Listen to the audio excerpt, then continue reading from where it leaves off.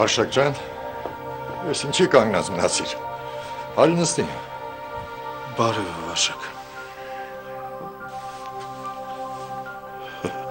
Մարդու գլխին խելքել չի մնացել, մոռացել բարևը։ Ոչինչ, ամեքի հետ էլ նման բան պատահում է։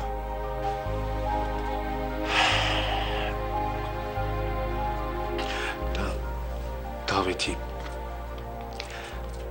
ծնունդը լավ անցավ։ Շատ։ Հյուրեր շատ էին եկել։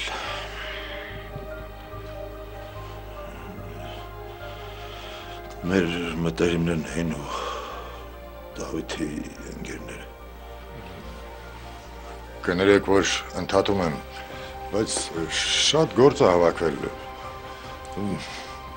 Եթե դեմ չեք, անցնենք գործ էլի, հա?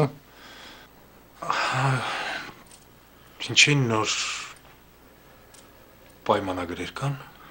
Հա, երեք Ռուբենը զանգեց Վարունգի պամիդորի համար։ Հա, ես մոռացել էի, որ Ռուբենի հետ պայմանավորվածություն ունենք։ Բայց ավելի ճիշտ կլինի, որ Ռուբենին ոչ թե զանգենք, այլ գնանք և հանդիպենք նրա հետ։ Արշակ, դու կգաս իրար հետ գնանք Ռուբենի մոտ։ Ես… Հա, իհարկե։ Հա։ Հայկ, դու ինձ սարքել ես լրիվ օֆիսի առնետ։ Ինչ է նկատի ունես։ Դու լավ էլ գիտես ինչ է նկատի ունեմ։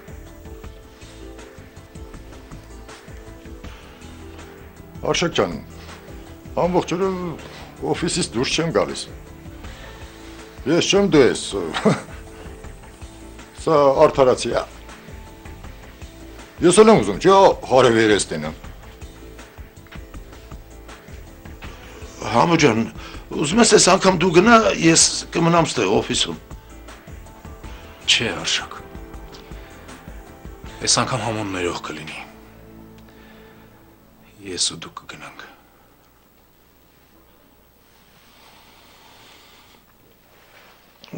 Ոնց կասեք։ Ես դրսում կսպասեմ։ Հիմա ենք չէ գնալու։ Հա, հիմա ենք գնում։ Ես դրսում կսպասեմ։ Հիմա կգամ։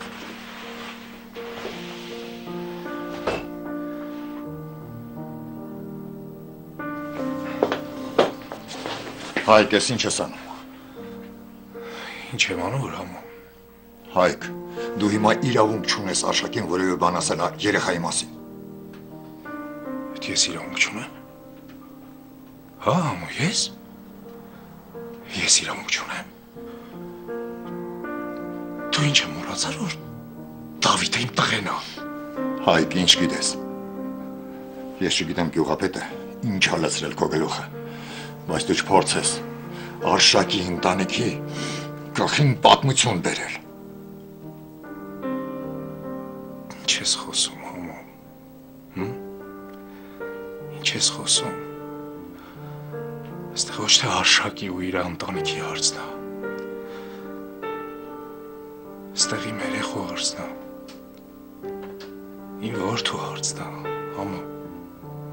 Իմ տղայի հարցն է։ Իմ միս ու արյան հարցն է։ Հասկանում ես։ Դու չփորձես ինձ սովորեցնել, թե ես ինչ անեմ։ Հայկ, եթե նույնիսկ այդպես է, եթե Դավիթը իսկապես քո տղան է, դու ամբողջ կյանքում պարտք ես մնալու Արշակին ու իր կնոջը, որ այդպիսի երեխային պահել ունեցածրել։ Դու նրանց Դավիթի կյանքով ես պարտական, Հայկ։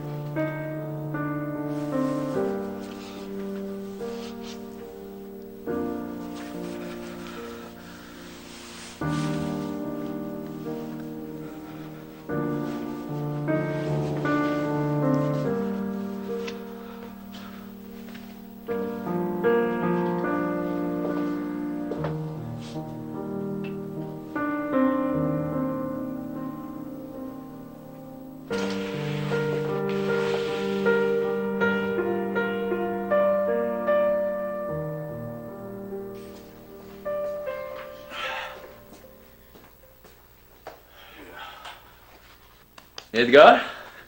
Edgar, ինչ ես տեղ Արման, ես ինչ ես տեղ պարկել, կարող է Սյուզի կարոտից չես կարողանում ննջասենյակդ մտնես։ Արման վերջ տուր էլի, ես չեմ հասկանում, դու իրան, առանց Սյուզի ներկայության կամ բացակայության չեն կարում ապրեք։ Լավ, բա այստեղ ինչ ես պարկել։ Որ ասեմ էլ մեկը ինչ չես հասկանա։ Յո։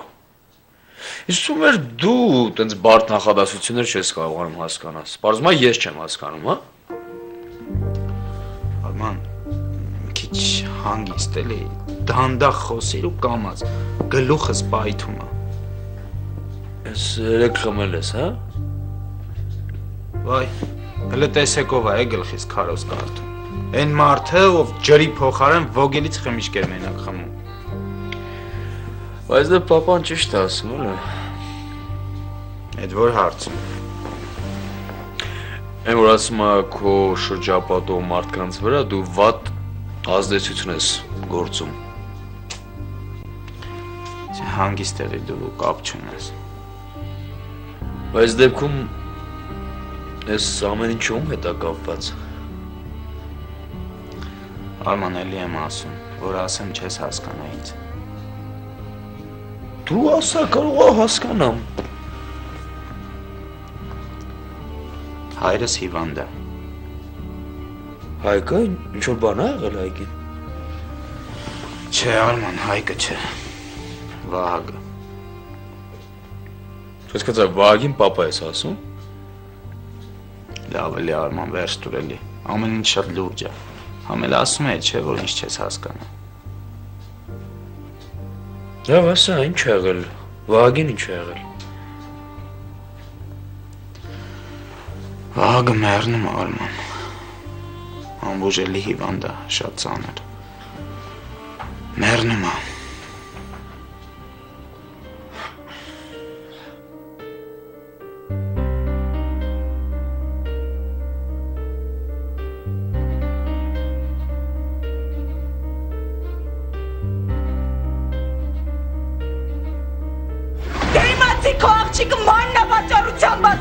Ամերիկայում, պարզա սիրելի հայրիկ։ Ինչ։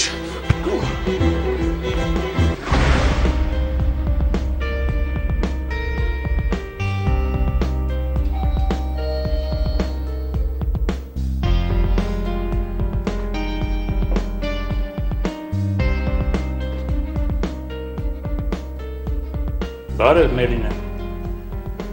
Բարև Արսեն։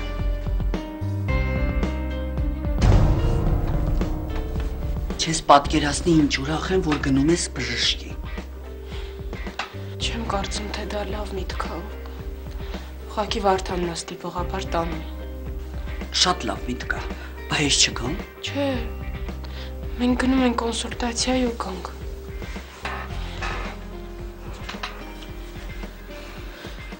Բայց ինչ տեսակ մարդ է այդ Իդան։